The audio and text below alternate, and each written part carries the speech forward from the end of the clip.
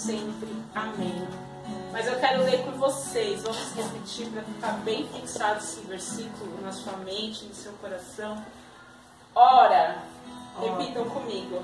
Ora. Aquele que é poderoso para fazer infinitamente mais do que tudo quanto pedimos ou pensamos, conforme o seu poder que opera em nós.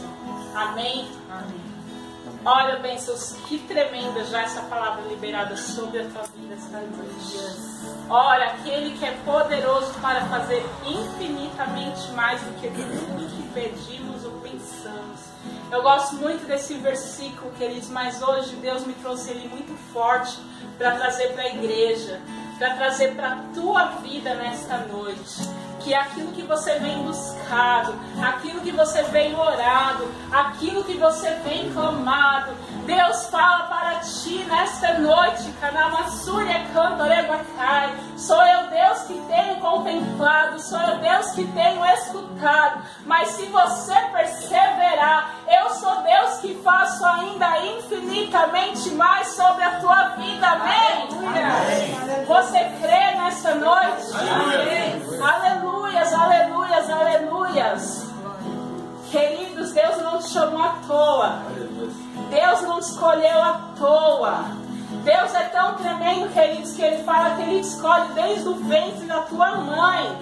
Então, quando você estava lá ainda sendo gerado, quando você ainda nem estava formado, Deus já estava escrevendo a tua história. Aleluia. Deus já sabia do propósito, Deus já sabia do objetivo que Ele tinha na tua vida. Oh, aleluia, se nós chegamos aqui neste mundo, eu não sei qual foi a tua história de infância, de nascença, de adolescência. Eu não sei, queridos, talvez você foi perseguido, talvez você foi humilhado, talvez você foi envergonhado, talvez você não nasceu num berço cristão, evangélico, talvez você não conhecia o Senhor como você conhece hoje, mas Deus estava todo o tempo te guardando, Deus estava todo o tempo caminhando ao seu lado, Deus estava todo o tempo segurando na tua mão. Mas, queridos, há um determinado dia na tua e na minha vida, queridos, que Deus se revela para você.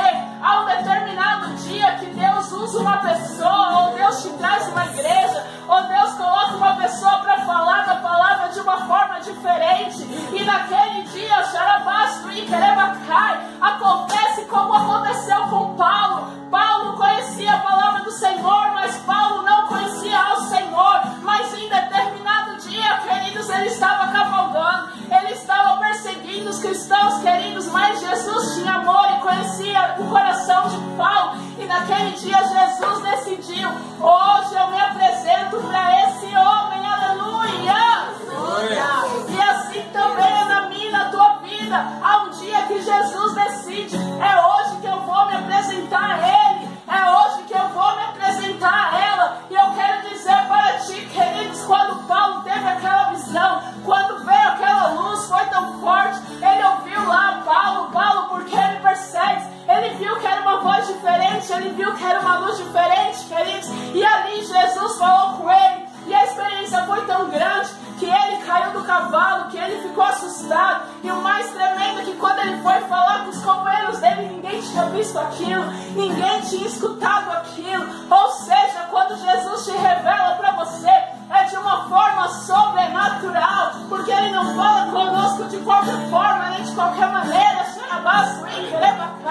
mas Ele se revela de uma forma sobrenatural. E eu não sei, querido, se você já teve esse encontro real, mas, queridos, eu quero dizer nesta noite, que esta é noite de você sair do conforto do seu natural, de você sair da situação que você está, mas nesta noite é para você levar aquele impacto novamente na tua vida, aquele impacto que Paulo levou, porque nesta noite Deus quer mudar a tua história, aleluia!